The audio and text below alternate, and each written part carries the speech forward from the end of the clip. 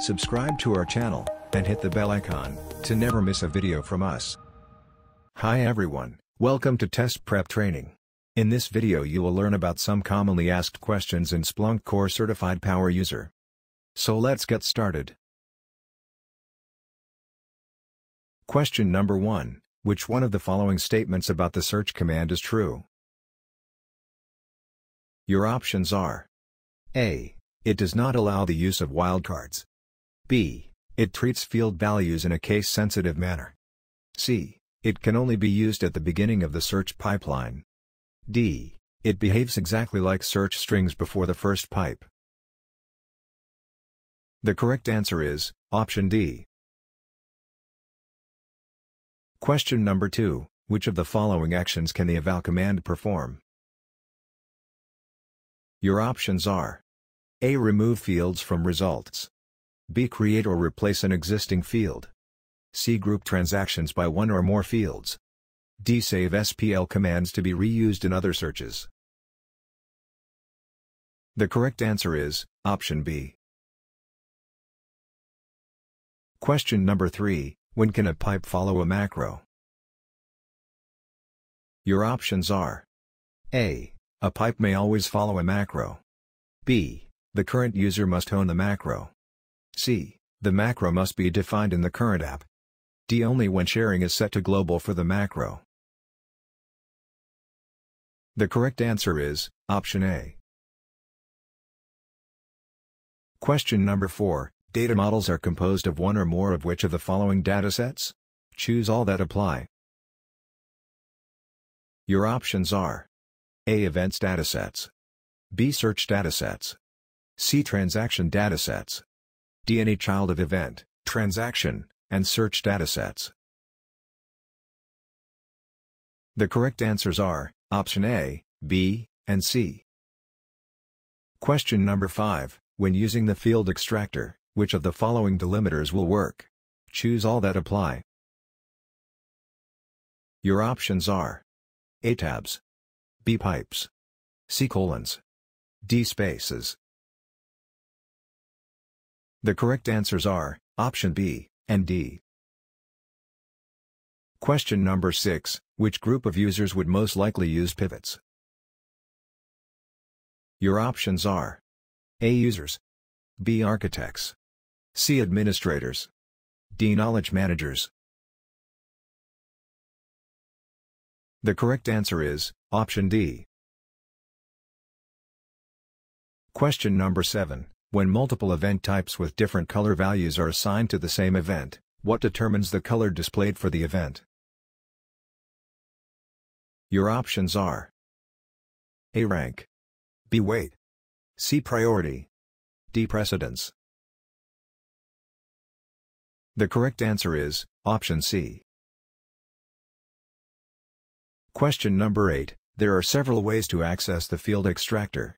Which option automatically identifies the data type, source type, and sample event? Your options are: The correct answer is option A.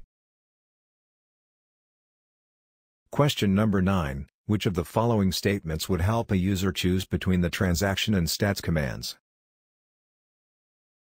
Your options are: A. Stats can only group events using IP addresses. B. The transaction command is faster and more efficient.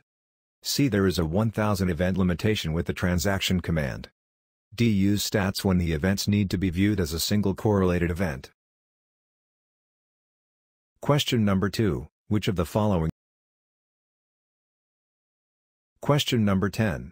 By default, how is acceleration configured in the SPLUNK Common Information Model add-on? Your options are: A. Turned off. B. Turned on. C. Determined automatically based on the source type. D. Determined automatically based on the data source. The correct answer is option A. Question number 11. Which of the following statements describe the Common Information Model? Choose all that apply. Your options are: A. CIM is a methodology for normalizing data. B. CIM can correlate data from different sources. C. The Knowledge Manager uses the CIM to create knowledge objects. D. CIM is an app that can coexist with other apps on a single Splunk deployment. The correct answers are option A, B, and D. Question number 12. Which of the following knowledge objects represents the output of an eval expression? Your options are A. Eval fields, B. Calculated fields, C. Field extractions, D. Calculated lookups. Question number 7. When multiple Question number 13. What do events in a transaction have in common? Your options are A. All events in a transaction must have the same timestamp, B. All events in a transaction must have the same source type, C. All events in a transaction must have the exact same set of fields, D. All events in a transaction must be related by one or more fields.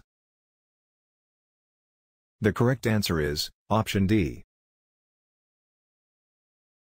Question number 14. Which delimiters can the field extractor detect? Choose all that apply. Your options are A. Tabs, B. Pipes, C. Spaces, D. Commas.